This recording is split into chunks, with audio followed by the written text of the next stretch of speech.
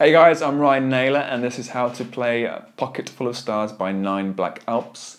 This was a viewer request, a song I didn't know before, but I really like it and it's a great introduction to fingerstyle picking patterns. If you've been strumming your chords for a while and you want to kind of get into this would be a great first song for you to do so.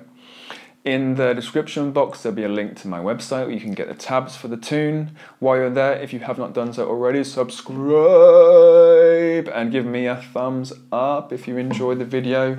It really does help me out.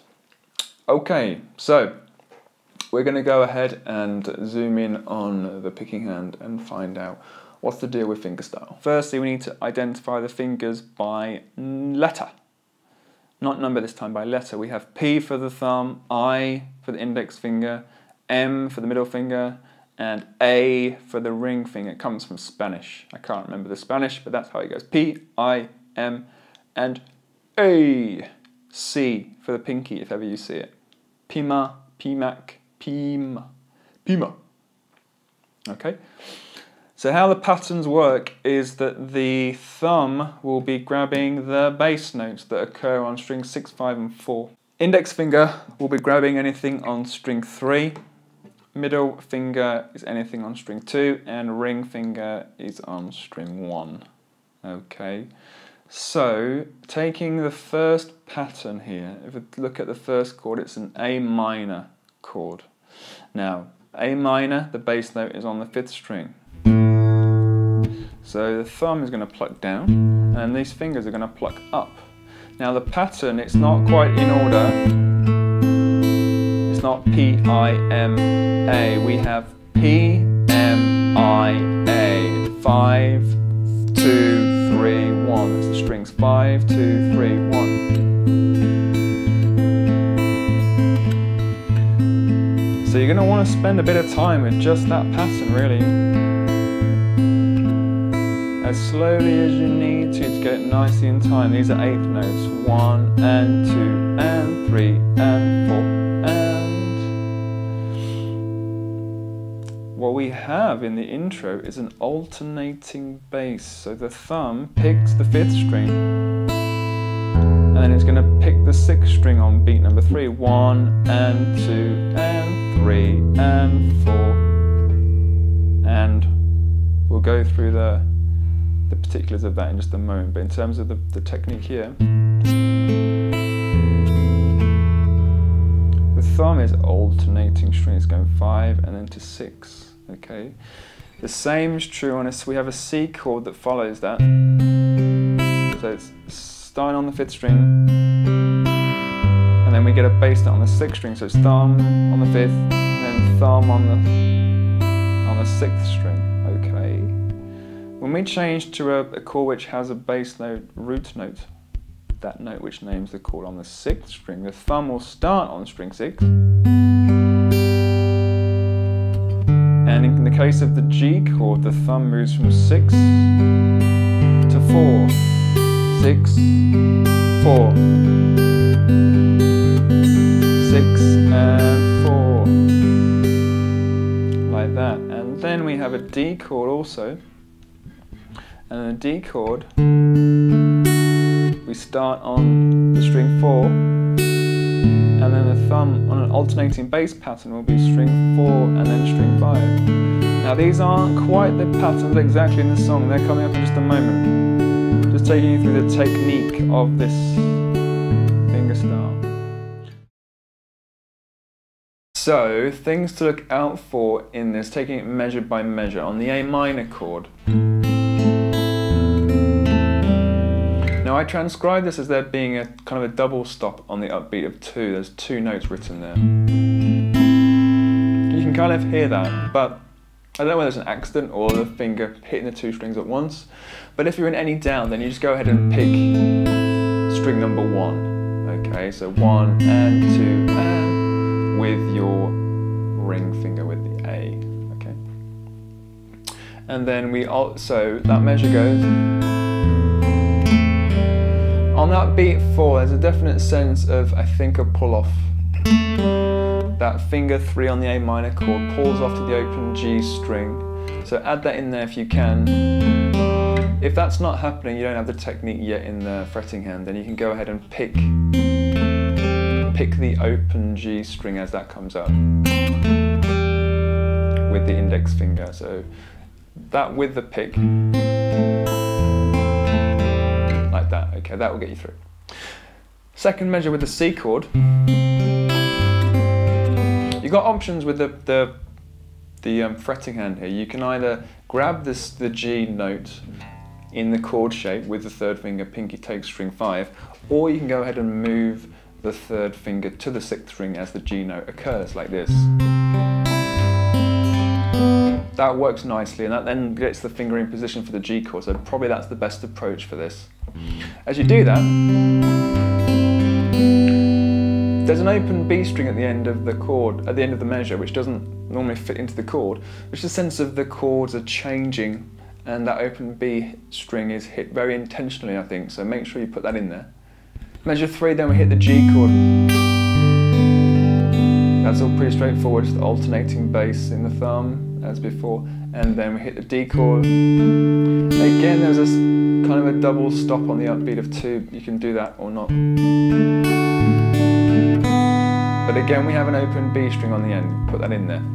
Again, the sense of the chords changing. It gives you a bit more time, you can use that 8th note to get the hand into position for the next chord. So that all together goes like this.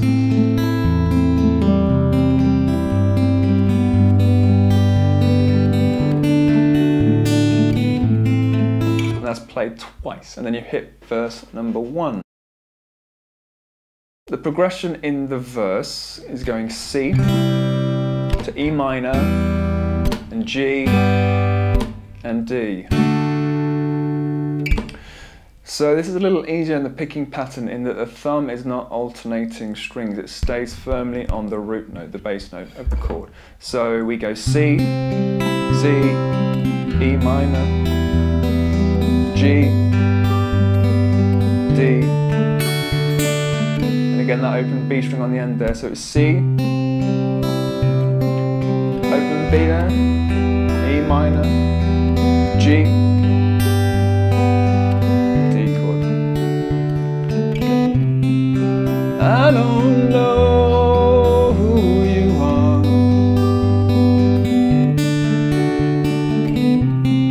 I don't know where you've been. Always out on your own. Always down on your knees. Now you know I need a chorus. The chorus progression, it's the same as the intro. Okay, so you've got the intro down, you've also got the chorus. Now you, I'm going to try and sing this as we go. Now you know I need a miracle, a star-crossed lover, an elf. Couldn't do it. Now you know I need a miracle, a star-crossed lover, an arrow in my heart. I need a rainy day and an endless summer, pocket full of stars. Yes! Break at 107, it's the same as the verse progression. Verse 2 at 120, sorry. Itchy nose.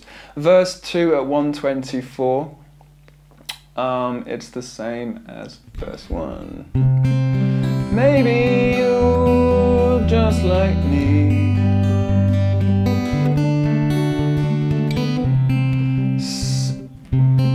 See the faces in the crowd, looking down at their feet.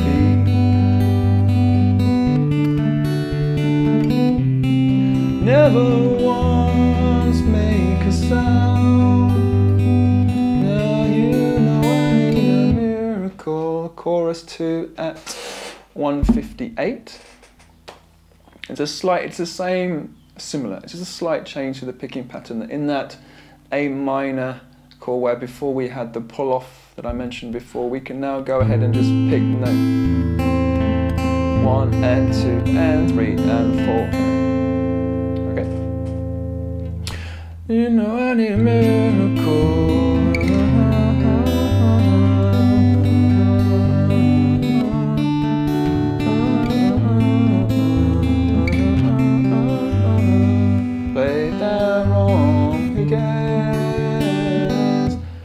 Nice bit bridge at 2:15.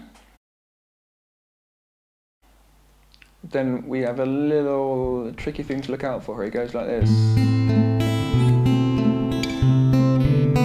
Played it wrong, goes like this.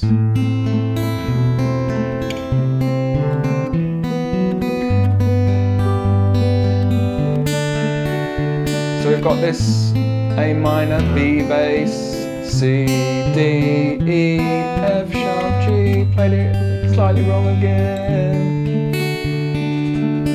So let's have a look at that. So A minor, B bass, C, D, E, F sharp, G.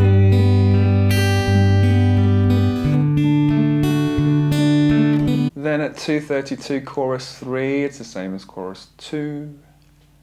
Outro at 2:48, it's the first progression C.